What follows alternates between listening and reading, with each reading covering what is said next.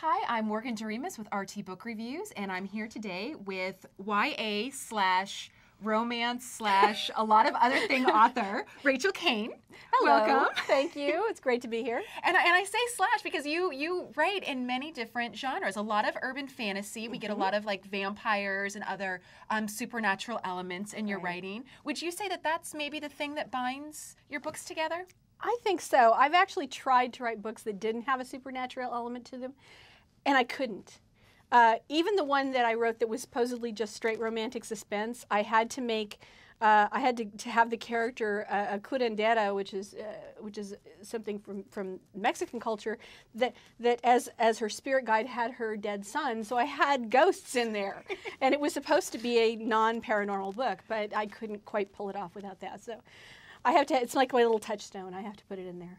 Yeah. Okay. So we're here today because you have a book releasing in your Morganville series, and it is the 9th book. Yes. Ghost Town.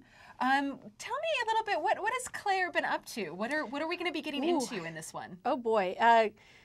Claire has, from the time that she came to Morganville, she started out as being relatively innocent and young, very young. And I think over the course of 9 books, she's matured considerably because now she really isn't taking any crap from the mean girls. No, because when she first went off to school, she's a genius. Yes, so she went at 16. She left home. She went to college at 16, and since then she's sort of in an, I guess I would call it an individual study program, perhaps, with the preeminent vampire scientist named Mernon, and Mernon now has well, he's not too stable, really. That's a kind way of putting it. He's he's sometimes very nice and charming, and sometimes not. But Claire and Mernon are going to sort of come to loggerheads over something that we've been talking about for several books, because now they have to fix this machine. And Claire has always been afraid that his ultimate plan is to put her brain in the machine. Something that I think all teenage girls need to worry about, really. It happened. You know, it's right up there with not getting a date to the prom, really. Right, exactly. Machines taking over. And I know in Ghost Town that we are going to be dealing with a lot of loss, memory loss, and other sorts of loss. And I guess that's maybe the overarching theme for this newest. Well, I wanted to explore a little bit of the idea about if you start losing your memories, are you still the same person? Is your personality going to be significantly different if you don't remember that intervening time? And I think that it was really interesting to explore that and sort of deconstruct the characters a little bit to before we met them in the first book. So that's kind of where I was going with it. Okay, and if you check your website, we actually know that there's going to be at least 12 in the series because we've got the dates for the next couple ones. In your head, do you know when you sat down to write Claire's first book, Glass Houses, did you know that this was going to go on for 12 plus books? Did you already have kind of an arching storyline, or is this are you flying by the seat of your pants with this one? I don't know how you plan for 12 books, because in publishing, you're just grateful to have 1 book, and then maybe 3, and then maybe 6, and I keep thinking, and now they're not going to want any more.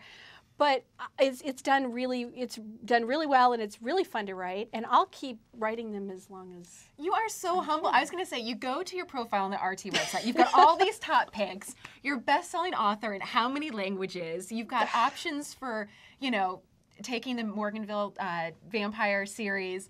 You've also you're now at Harvard. You just did a guest post where you talked about Harvard now has a vampire class, and yours is one of the required readings. So how can you be so humble when you have so much success in the literary world? Well, because I didn't always have it. That's for sure. I started out. When we talk about Rachel Caine as being a fictional character, there's a reason for that.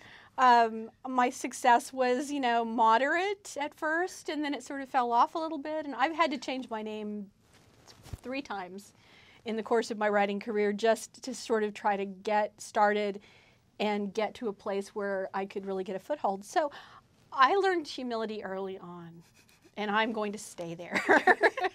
Well, because I know you just finished up an adult series where you wrote the Weather Warden, and I know that was hugely popular. The last book in the series was probably everyone's favorite. At least that's what It seems people like who I it. talk to. Seems like it, yeah. And so, like, how does that feel after so long to say goodbye to these characters that you have been following? You know, it's great to finish a series in a sense for a writer, because you want to wrap it up and really make it the biggest book and the one that is the most satisfying out of the whole series. And that's a goal, and then when you finish it, you realize that you're not going to do that again, and that's a little sad. So there's a little bit of both.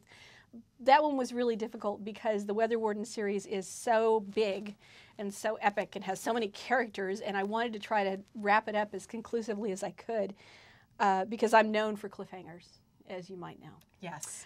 I think all of the viewers out there know exactly what you're talking about. If they haven't thrown a book across the room and screamed at me at least once. And then gone onto your website and must know when the next one will arrive. That's the goal, of course. But I actually took my training from silent movie serials. So I'm the perils of Pauline. But I do think that it's a lot of fun for me to write that way, and hopefully it's a lot of fun to read too.